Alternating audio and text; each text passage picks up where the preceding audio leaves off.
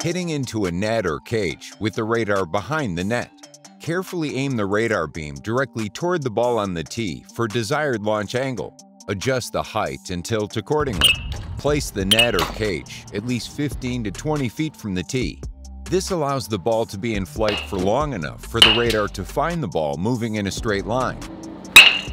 Hitting into a cage or a net with the radar behind the hitter. The ball launch angle should travel in the radar beam. Ensure the radar is at the same height as the ball when it will make contact with the bat, adjusting tilt accordingly.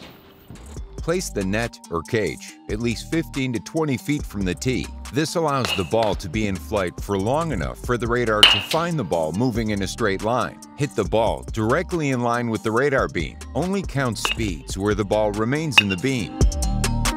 Throwing into a net with radar behind person throwing. Carefully aim the radar, allowing the ball to travel down the path of the radar beam.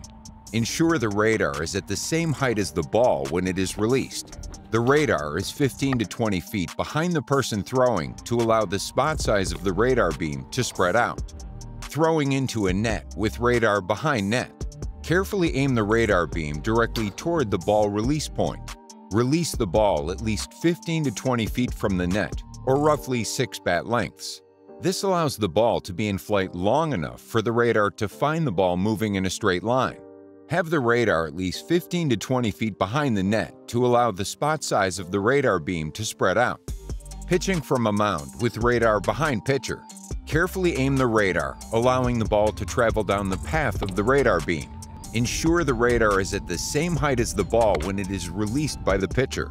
Ensure you are 15 to 20 feet behind the pitcher to allow the spot size of the radar beam to spread out. Pitching from a mound with radar behind catcher. Carefully aim the radar, allowing the ball to travel down the path of the radar beam, adjusting tilt accordingly.